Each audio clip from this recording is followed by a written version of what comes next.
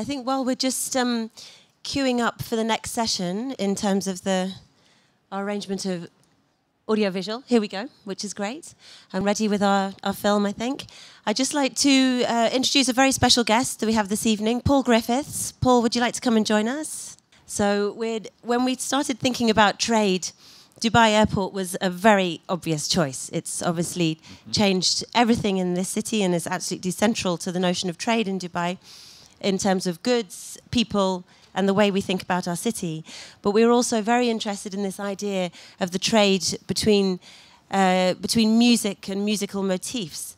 And we've also had quite a few preliminary conversations about the polydexterity, if you like, the way in which playing an organ takes 2 hands or maybe 5 hands and definitely 2 feet and maybe more feet. And I think you'll see in a minute that come to life.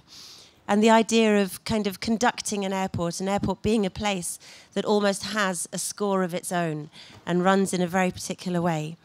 It was fascinating to hear Lale talk about a container ship as being a world in its own, because we have had conversations about how an airport is very much that as well, and I think we'll come on to that in a moment. First of all, I wanted to ask you, I guess, Paul, a little bit about your background. I know you made a very strategic decision between becoming a musician or becoming a computer scientist. Can you wind the clock back to when you made that decision? Sure. I don't think it was actually a strategic decision. It was actually some rather entrenched parental prejudices, actually. My father, who was a jazz musician, really didn't like the precarious lifestyle. And I think, the sort of flip-flops between the generations. And I'm sure, artists in the room will probably be quite sympathetic that, parents sometimes don't want to encourage that artistic side because they're worried, I suppose, about keeping their kids on the payroll for the rest of their lives, So my father was absolutely unequivocal, go and get yourself a proper job. And I feel that if I'd have given up playing the organ, given up my music and given up all my other passions, and I'd got a job as a bank clerk, then he would have been able to say to the neighbours, oh, he works for the bank. He's a good boy, that boy. But, you blew those expectations slightly out of the water, didn't you? Well, I did a bit. But the thing is, you see, I just didn't want to just have a sort of boring life in an office. I was just absolutely determined not to do that. And when I was growing up, from the age of about 10, I had no idea about music or anything like that. And my best friend at school, Philip Reardon, said to me, why don't you come and join the choir at church? And I said, why do I want to do that? I've got no interest in it. He said, you get paid for it. So I said, when can I join? So I turned up at the church and, went through the choir practice, which was fine. And he said at the end, why don't you come and have a look at the organ?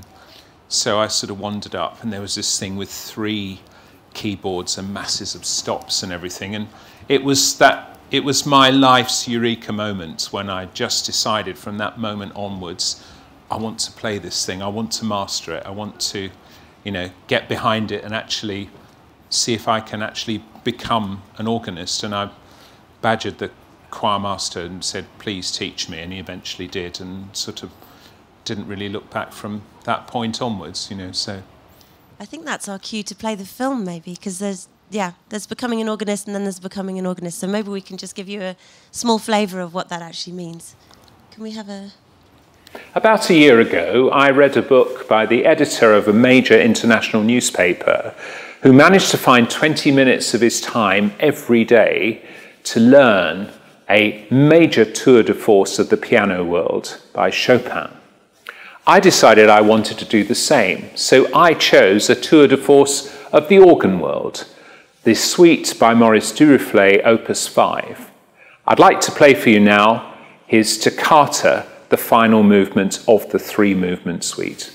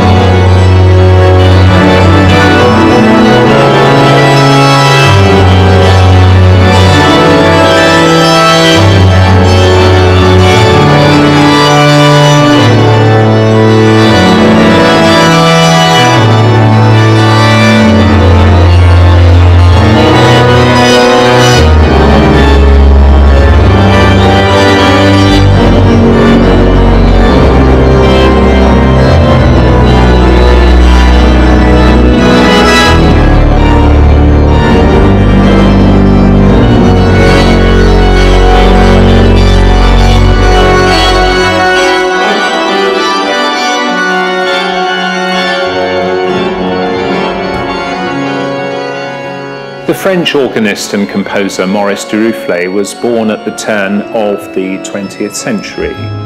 He became assistant organist at Notre Dame in Paris. His compositions are very few and far between. The most famous of his works is the Requiem, written in 1947. Throughout his life, he continued to review and revise his few compositions, including his suite for organ, written in 3 movements. The ending of the toccata, the most vibrant of the 3 movements, he revised several times and published in several different forms. He is well known as being an absolutely virtuosic perfectionist, and his suite, Opus 5, certainly demonstrates the unique character of the organ in its 3 very contrasting movements.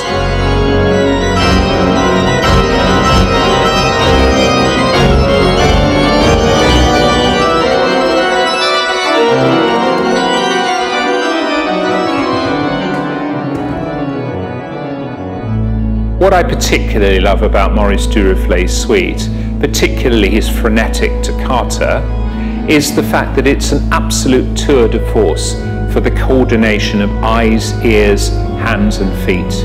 It brings all of those into an incredibly frenetic and restless piece of music, which is one of the pinnacles of the organ repertoire.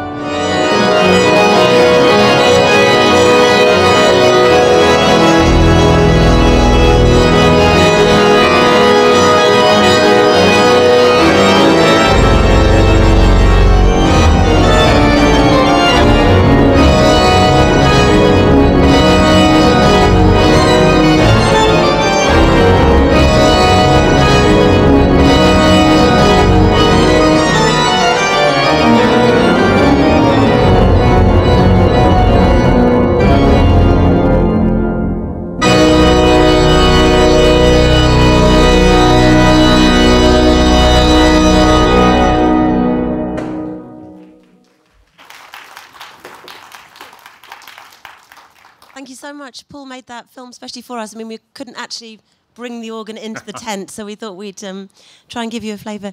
Just to give a bit of background, that's been described as one of the most difficult organ pieces ever written. And the organ that Paul is playing there is the only concert organ that exists in the UAE, and it's in your home here in Dubai. Yeah, that's right, yeah. So thank you for that. It raised a few eyebrows when the guys delivered it in this big box, and my heart fluttered when they pushed it perilously close to the swimming pool on its way in. I didn't know how I was going to make the call to the maker saying, "I'm sorry, it's fallen in the pool. Can you send me another one?" Yeah. And for anybody that's in London in the summer, I think you're playing the whole thing in Westminster Abbey on August the 13th. That's absolutely right. Shameless plug, everyone. 13th of August, 5:45, if you want to hear that whole thing resonate round the lofty building at Westminster Abbey. It will be, I promise you, it will be quite an experience. I'm sure. I think the film, or the images that we're looking at now, is taking us into your day job. Mm-hmm. When you're not playing the organ, you're running the world's busiest international airport. We've talked a little bit about, you mentioned there, that being a challenge for eyes, ears, hands and feet. Mm-hmm. And I imagine the airport is something like that too. Mm-hmm. I get the fun of reeling off a few statistics about the airport, just to give people a little bit of insight, which your colleague Lorne helped me with a lot. So, I mean, just to give a little idea of what Paul is overseeing, this year, in January, you had 260,000 passengers a day. Mm-hmm. There are 1,100 flights a day. Mm-hmm. 9.3 million bags are processed by 140 kilometres of luggage belts. Mm-hmm. If everyone can absorb all these numbers. The baggage handling service floor equals 75 football fields. And here's a good one. Duty Free sold 2,066 tonnes of chocolate in January and 2,711 kilograms of gold, which goes nicely back to Sultan's panel about the gold trade, indeed. And 100,000 people work at the airport. Mm-hmm. So I wondered if you could just tell us a little bit about how that works. I mean, we're looking at an animation at the moment which we saw in Paul's office, which overlooks departures, which shows, just to give a little flavour of how an airport is actually kind of run, these... Well, why don't you tell us? What are we looking at? Sure, OK. This is actually a piece of new technology. This is live data feed showing the passenger flow through the various areas of the airport. The red dots are people that are in a queue, and the white dots are people that are moving. And what we can derive from this is statistics about the performance of the airport, because my desire is that at the moment on this planet, there's only really two places that you queue, at the post office and at the airport. And what I want to do is, if we're successful in turning this data into action so that we eliminate all the red dots and have only white dots of people moving, then I can go and ceremoniously hand back the monopoly on queuing to the post office, so that no one ever has to queue at the airport. Because the airport is a very complex machine, a bit like the organ, and the idea is just keeping everything moving. The statistics you've reeled off, when we're processing 3 people a second, if something goes wrong, the number of bags that can build up mounts into tens of thousands in a matter of minutes. And everyone, I'm sure, that's travelled, the worst thing that anyone ever wants to experience is a delay. So when you arrive at an airport, your immediate thoughts, I just want to grab my bag and go and be gone. And we want to facilitate that. Much as I'd love people to stay at the airport and spend lots of money in our shops and restaurants, at the end of the day, I think travellers really it's about the destination, and we aim to make the journey the means to the end, and as effortless and as enjoyable as it possibly can be. Thank you. We decided to leave this running a bit because maybe we've all been too much in the art world the last kind of couple of weeks, but it somehow resembles some kind of contemporary art animations. We thought we'd leave it there for a bit. By the way, that is speeded up. You don't have to be Usain Bolt to use the airport. That is actually a speeded up animation. It's not real. It's not actual real time. So in terms of your job, you're obviously looking at maps like this of the vast airport. Presumably that includes people. It includes planes, presumably taking off. And so what kind of... Well, I'm very fortunate that it's such a complex environment that no 2 days are ever the same. I can go further than that and say, when I arrive in the morning and I have my day planned, by the end of the day, it never, ever goes as planned. There's always something different that's happening every day. And it is like running a city, because we have hospitals, we have all sorts of different facilities for staff and customers.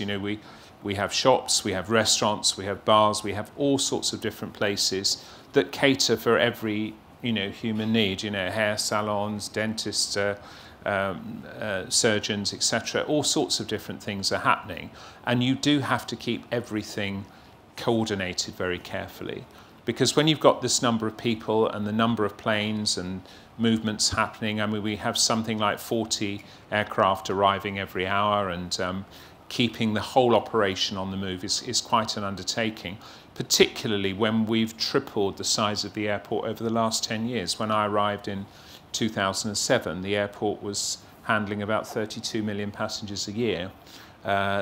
If you multiply 8 million that we experienced in January by 12, that means something over 90 million this year, which is probably where we're going to end up. And we haven't grown the footprint of the airport. We're quite closely covered on all sides of the perimeter of the airport, so there is no more space to build. So the infrastructure we have is the infrastructure we've got to exist with, and therefore we've got to find ways of increasing capacity through technology and processes and keeping everything moving. So things like this system do help us monitor. We should have chosen a better example. You can see that something's gone wrong there, and the number of red dots has got to be rather more voluminous than it really ought to be. So, is this making you long to sort of press the button to say more people come and... Well, that's the point. You see, by creating the visibility of what the customer experience is looking like, it does create, I think, some sort of jeopardy. Before, when our colleagues in immigration, we used to say, look, the queues are built up, and we email them a photograph, and there were all the queues there. All they'd do is wait for a few minutes for the queues to die down, and then they'd take a photograph and send it back saying, oh no, it's not. There's nothing here. That's right. So this live information now is actually creating that virtuous loop. We put it into all the transfer areas where people that are arriving from one destination and going on to another use, that are manned by the police, and they responded admirably. The good thing, of course, is you can get this on an iPhone, and we've got a closed user group of people that can see it, including my boss, Sheikh Ahmed, and Sheikh Hamdan and Sheikh Maktoum. They also have this on their iPhone. And when Sheikh Ahmed stood in a meeting and we were presenting all this technology, and I said to everyone present, it was police, customs, immigration, all our staff, I said, and of course, everyone can get this on their iPhone so they can see what's going on. And Sheikh Ahmed said, even me. And I have to say that was the most powerful endorsement of technology that I've ever had in my career. And everyone suddenly, oh right, okay, well, we better not mess up because we know who's watching. So it's quite incredible how what might seem like a piece of fairly simple technology representing people as dots on a screen can change the behavior and hopefully influence very positively the outcome. That you can see all the red dots have gone now, which is great. We just had to wait for a bit and then it was fine. Well, yes, that's right. But hopefully someone somewhere when that was happening saw the data, reacted and got people on the desks to sort it all out, which is good. Well, I found it interesting when we caught up and discussed this panel that I asked you, about controlling this city, and you said, oh no, we don't control, we influence, and actually so much is to do with human psychology and human behaviour that comes. So your background in computer science, I mean, maybe this is where the music comes in and the more kind of left brain, right brain kind of. But can you just tell us a little bit about that and the ways in which you've applied kind of principles of psychology to human behaviour in terms of? Well, I think the thing is, because I love my art and music, and I've got that sort of left brain side to me, I've always been very interested how those two things coexist in everyone. It can't always be about process, particularly where people are involved. Because at the end of the day, there might be red dots on a screen, which is a very interesting technical phenomenon. But, the more red dots we have, the more people's days we're spoiling.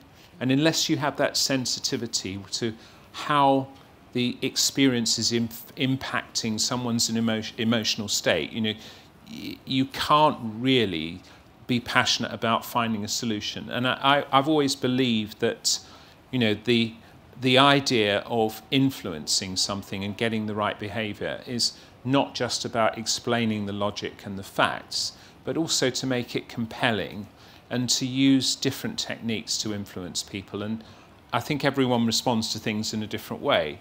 And as I mentioned, although there are 100,000 people on the airport, we only directly control, if you include our outsourcing partners, about 4,000 or 5,000. But we have a big dependency on police, on customs, on immigration, on the airline customers that we have, on various other people who don't report directly to the airport, but if they don't perform, we have a big problem. So part of the job I really enjoy is when I go up into the control tower and I meet the controllers and I just sort of sit there in bewildered awe watching them conduct all this amazing, geometry and poetry in the sky of bringing all these aircraft down one after the other. It's amazing, and the responsibility that carries. But the thing is, the influence there is not just to do their job safely, but also can they find ways to increase the flow so we can get more people on the ground quicker, that sort of thing. Because, again, delays in the air are just as annoying to people as delays on the ground. So the ability to influence people by really understanding the psychology of what makes them tick, it might be presenting them with a certificate of appreciation.